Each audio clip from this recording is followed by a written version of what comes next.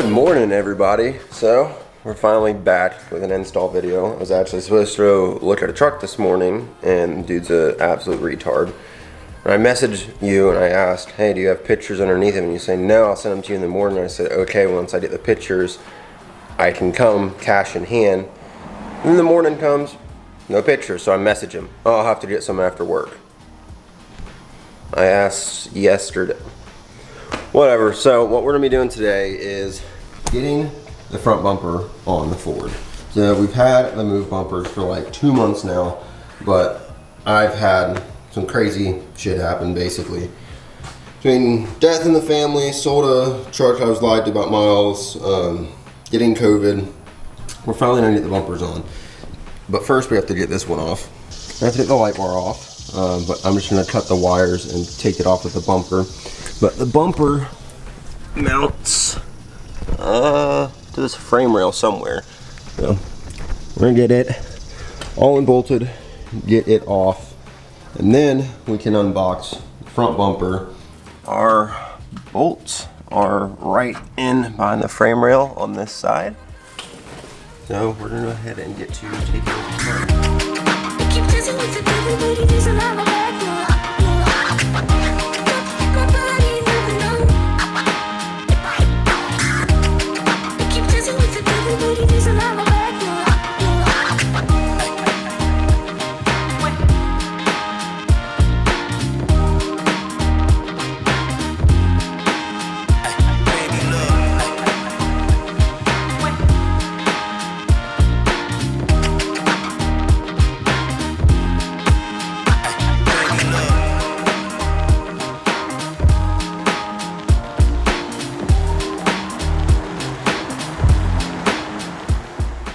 Alright, and just like that, we've done it off. So, you guys know I had this truck painted and body worked by what used to be called Car Guys. It was in Ocala, Florida, it was in Lady Lake, Florida, and it was in Crystal River, Florida. They had 3 locations, and I had the passenger fender replaced, I had the passenger bedside replaced, I had the rear bumper, the rear tail lights, and the tailgate replaced. As you can tell, well, tailgate does not line up whatsoever on either side. Bedside is the spot weld that hold the top railing on is actually broken free, and it's starting to come up right here. And then the paint. The paint is the number one thing. It is completely trashed, as you can tell, and the drip rails are rusting from the inside out. I don't know how well you guys are able to see, but I've already went through, I've already removed all the rust from them and then sprayed basically like rust reformer. It's almost like a primer just to keep it from rusting more. I did that myself just so it wouldn't rust anymore. And then here is our mounts. They used different size bolts in here. Like this isn't even the original bolt that would be there, and had all mismatched nut sizes and everything. Like that bumper was originally on the truck. They just painted it black. Everything was chrome. The grill, the headlight bezels, the bumpers, the trim around the windshield, the mirrors, the handles, it was all chrome when the truck went in. Long story short, they screwed me over a lot for 3 months, and I was ready to do jail time to whoop someone's ass. I was 18 years old. I was ready to beat somebody's ass, and the owner kind of like freaked out and was like, here, what can we do to, you know, make you feel a little bit better? So I was like, I don't like the chrome, paint it black. So they did, but they did some retard shit when they put it back on. So it was all different size bolts, getting it off, but we did finally get it off. I'm actually gonna clean this because it's like hardly ever visible. Now that I get to build this bumper, thanks to Move, I'm gonna make it a little bit more visible. But yeah, I'm excited. This thing's about to look a whole lot different.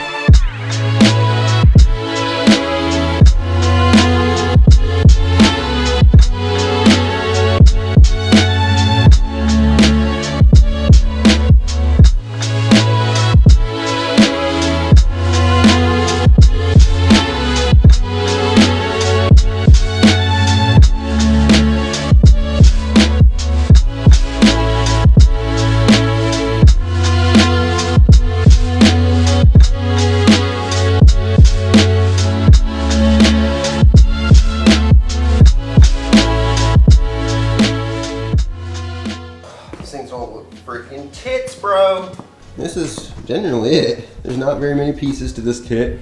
Starts, we got a pretty simple front end. This is our first section. This is the one we're gonna do first, and then these just tack straight to it. And in here I think they're probably a frame mount. Yeah, I'm guessing that's what these are. Just frame mounts. Oh no, these are our pod mounts, I think.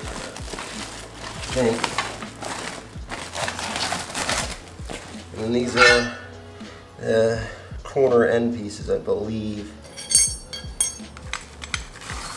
Oh, these are our clevises. Oh, that's so sick. That's for our pods. Now, these are our frame mounts. How the hell do y'all work? All right, it's a couple hours later. I had to run to Lowe's to get some bolts. I don't know if they if Move expects you to reuse the factory hardware, but this truck, the bumper mounts right here on the front of this frame rail right here, and those bolts are like longer than my hand, and they would literally stick like all the way out over here, and that's not how I wanted it. So I went and got bolts, and I actually had to cut the mount design, so it came all the way back over to this corner, and it was hitting this cab mount right here, this body mount, and it just wouldn't work. So I had to cut the ends of it off, and which I had to go buy some cutting wheels because I didn't have any. And now we have the mounts on there, so I can finally get this centerpiece tacked on there. So what I'm gonna do, I'm gonna use my what the hell are they called? The frame jack things, pipe stands. That's what they're called, pipe stands. I'm gonna use the pipe stands to hold this up there. I noticed this before, but I never really said anything because it didn't really matter. But I'm pretty sure my frame's tweaked right here. If you look how bent that is, that's where the factory tow hooks mount.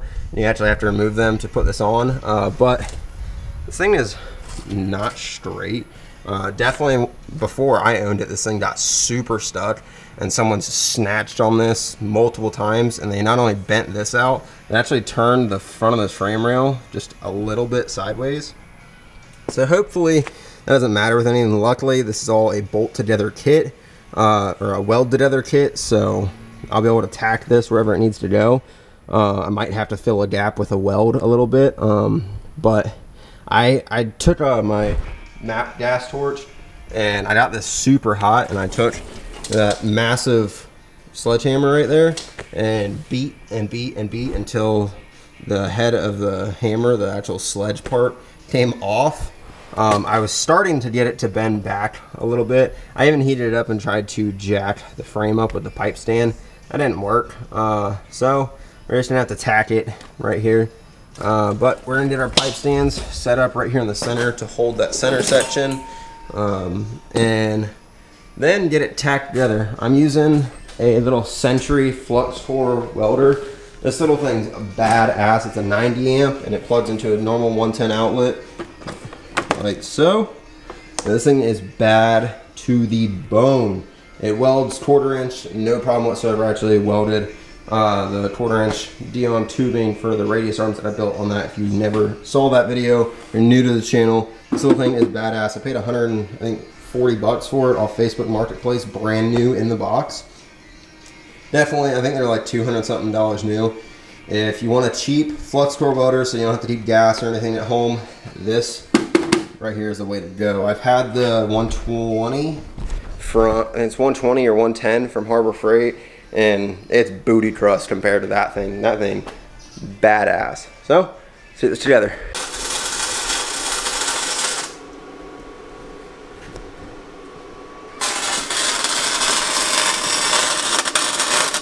Alright, so, since I've got Brandon here, able to hang this up and have him tack it. Now, like I showed you guys before, the frame rail over here is a little tweaked out because someone apparently got super stuck once upon a time and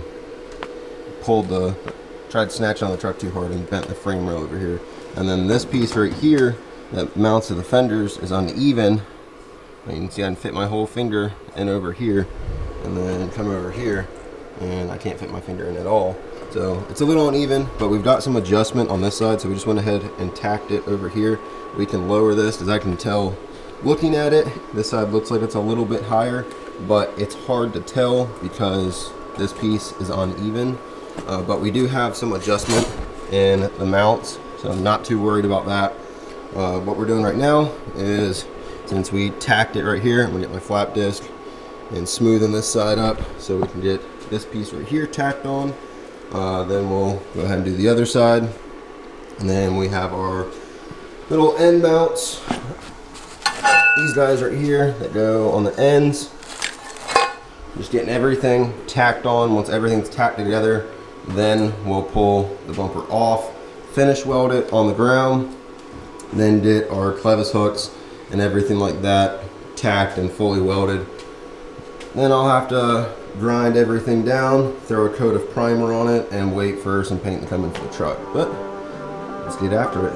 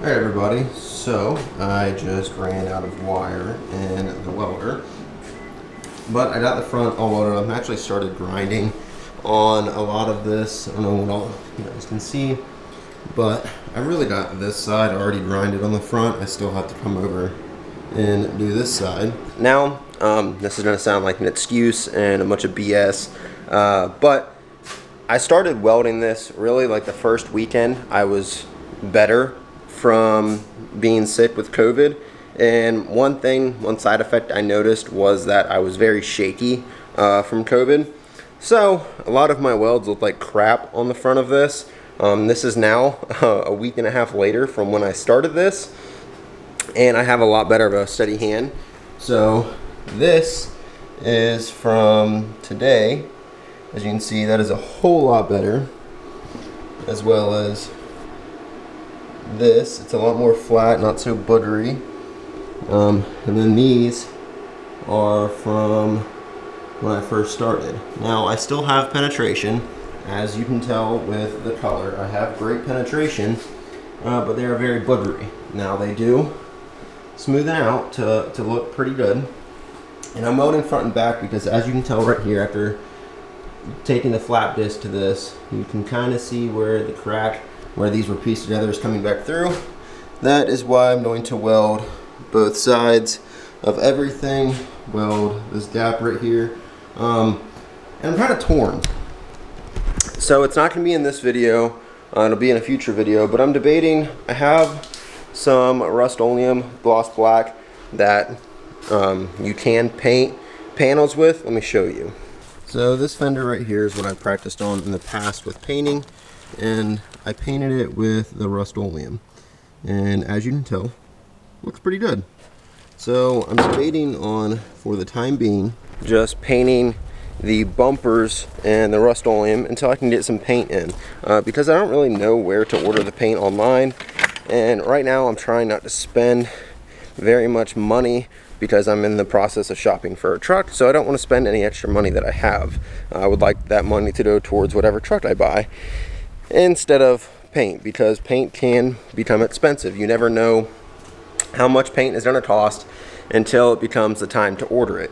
So I think what I'm going to do in a future video is paint this with the Rust-Oleum gloss black. As you guys know, we have the black grille, black headlight bezel, the kind of black headlights, black windshield trim, black mirrors, black handles.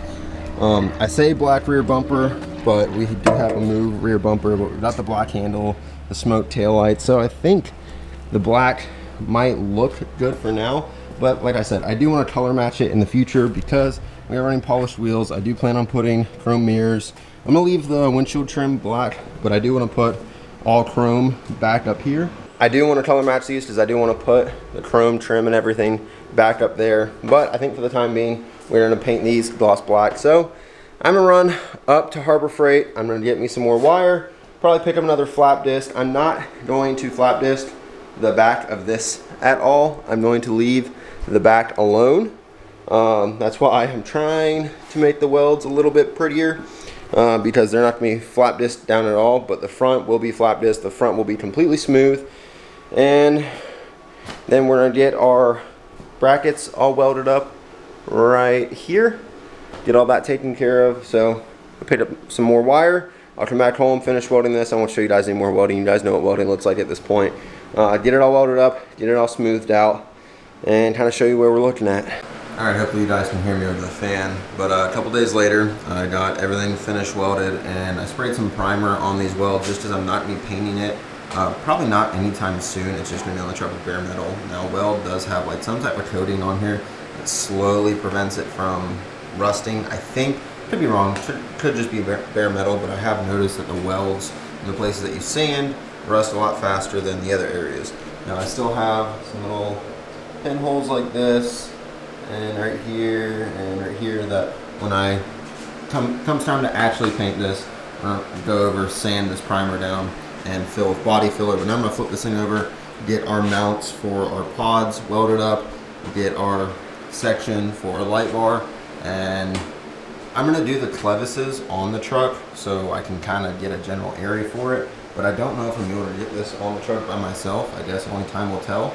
But I'm going to get everything welded up and kind of show you how I did it, because I don't know if other people have shown it on YouTube, and it can be kind of a confusing thing. You don't know where exactly everything mounts up, so I'll show you guys. Alright, after welding, we got all our mounts on, all fully welded. You guys can see that. So I think this is how it goes. You know what I just realized? I definitely welded these on upside down. That's nice.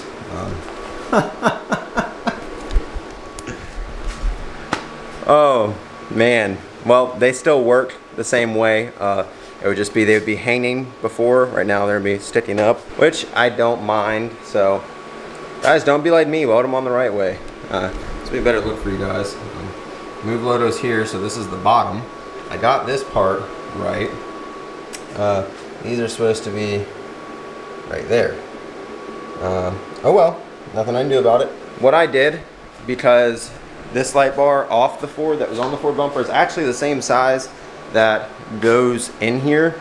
This is a 32 inch and this is technically a 30 inch cutout, but can't really find 30 inch light bars. Everyone makes 32s. So I took this light bar and I set it up in here just like that, and saw where I wanted everything, and as you guys can see, it looks good on there. So that's how everything's gonna sit, and I'm gonna wait to do my mounts until I have the exact light bar, because I'm not gonna put this one back in there. I'm gonna get a new light bar. This one is probably I'd say 6-7 years old now, so I'm definitely gonna get a new one. These that come in the box are the mounts for the light bar. So they would go like this, so you can mount it wherever you want. But like I said, I'm not going to put those in there yet. I'm gonna leave them off to the side. So next time you guys see me, we're gonna have the bumper on the truck and close out this video. So let's get to it. All right, guys. So the bumper is on the truck, but I can't move the truck back because the truck is dead. My jumper tables are in my car. My car is currently 3 hours away, so I can't move it backwards and give you guys a better look at it. Here is the bumper. I don't have anything tightened down just as I'm gonna have to take this back off, but I will say it was a major pain getting it on here by myself. It sucked a whole lot, but I was able to get it on. I put rags over top the corners right here, so tried not to scratch up my paint. I think I still ended up scratching it a little bit on the side over here, but mainly just got it on here so I can get the clevis hooks mounted up where I want them and everything, and kind of getting a good idea of where they're gonna sit, because I don't want to weld them off the truck, well, with the bumper off the truck, and they not be where I want them. So I'm gonna weld them while they're on the truck, and hopefully they turn out good. But guys, this is the end of the video. I hope you guys made it this far. If you did, drop a like down this video, and guys, go down in the description, click the link down below, go check out Move. If you guys use my code Aaron Cates, it saves you $25 off your order. They're not paying me to say that. Now, you guys know I am a big fan of Move. I have made friends with the company. They are great people. It's family owned. I mean, you guys would not believe how small of a company Move really is, like when it comes to ownership and who runs it and everything. It is a very, very small family owned business, and guys, if you're American, you know about supporting small businesses. So guys, go check out Move. You can get weldable kits for about $500. That welder right there that I just welded with that, you can pick that up brand new from Lowe's for $240. So for 500 bucks, $240, $740, and a roll of welding wire is 20 bucks at Harbor Freight, under $800, and you can have this. Please tell me somewhere else where you're gonna get an off-road bumper for under $800. I will wait. I will wait. This thing came out sick. I absolutely love it, and I will catch you guys in the next one. See ya.